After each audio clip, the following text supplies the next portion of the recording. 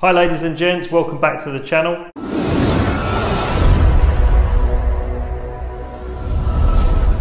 My name is Glenn, I'm a qualified mortgage broker and a property investor. If it's your first time on the channel, thank you for watching. Please consider subscribing and liking the video. Now this is episode 3, old house to new house, and in today's video we're going to go through the inside of the property, how we stripped it right back and some of the things that we found. Keep watching to the end of the video and we'll let you know some of the hidden costs that we found that aren't even seen.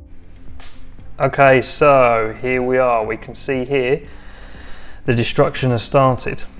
In this, garage has now pretty much disappeared, and this was the building that was on, or the side of the building that was on the very low foundations. Don't underestimate family as well. The amount of help that man there, my dad, helped was amazing. That was the footings, which wasn't sufficient, and as you can see the destruction starts. Diggers, very handy, make sure you've got one or two. And here you can see as we started ripping out, so we've got no stairs. This is the landing, the work started, there was a stud wall put up there. If you remember in the previous video, that wall to the left was actually further along, and this room has now actually got an ensuite. So there wasn't an ensuite there, we've now taken a bit of the double bathroom. So this is the ensuite, this is new, freshly plastered. And as you go left here, this is where there was the avocado and the pink bathroom. So we've taken a bit of that double bathroom, still got a family bathroom, and added an ensuite, which is good. Again, this is the bedroom at the back. You can see the lantern starting to be built, which is on the extension there. And there used to be a bedroom, now it's gone. And that used to be some stairs, they have now gone. So we literally took everything out. This was designed so it was double height, so we could have a chandelier, there we go. And this is what it looks like now, which we showed in the previous video. And that was what it looked like then. It had a single or double panel window there. We designed it to have 3 panels, which you'll see further in, and you'll see in other videos as well. Them internal doors were removed completely because they were dangerous with the step at the front. And there you go, big oak double doors there, chandelier, the 3 panelled windows, so it was symmetrical from the front. And this is the extension, so this didn't exist. So this right hand side of the building was designed for us as adults, and then the left hand side was for family and guests. So if we walk through now, this used to be the garage, so we had to have all the new footings done. You walk through here, you can see through all of the stud work and the timbers. This is the master bedroom. That's the view. There'd be a glass Juliet balcony to go on that. Obviously the garden still needed a lot of work at this point. There's the 2 troublesome trees that we'll go through later on, and there's the start of the lantern, the structure over the back extension. And this door on the left, if you can make it out, this is the master ensuite, so there'll be a pebble bath under the window that they put in there, a his and hers sink on the left and the right of that window. And as you pan round as well, there'll be a walk-in double shower on the right hand side, which would go there, and then a toilet next to it. So in future videos we'll be able to show you how that panned out, but as you can see it was the real guts of the building. And this corridor here you can walk through is a walk-in dressing room. So again, the windows are still got to go in there. This will have wardrobes, dressing table, and then looking back. So it's really self-contained on the right-hand side of the house. There's a master bedroom, master ensuite and walk-in dressing room.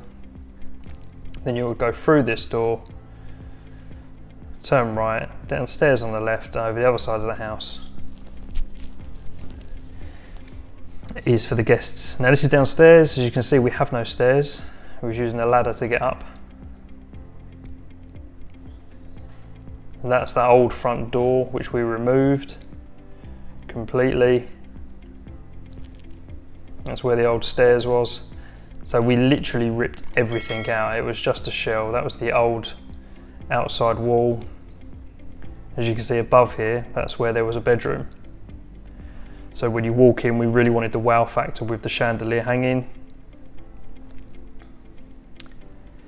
Christmas time picture there, but it gave you an idea of what it turned into. Now the double glass doors here, walking through, turn left into the lounge. There's a working open fireplace which we had to repair, plastered in there.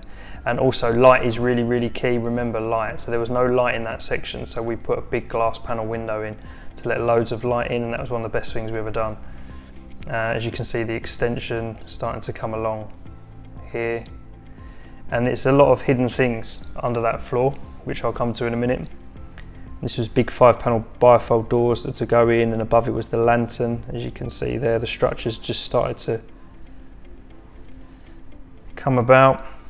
And under this floor here, this is the trouble we had. So it was all block and beam built. That was the original structure. You can see where we came out, but we had to go down 2.5 meters in footings. That was a lot more than we expected, and a lot more money as well.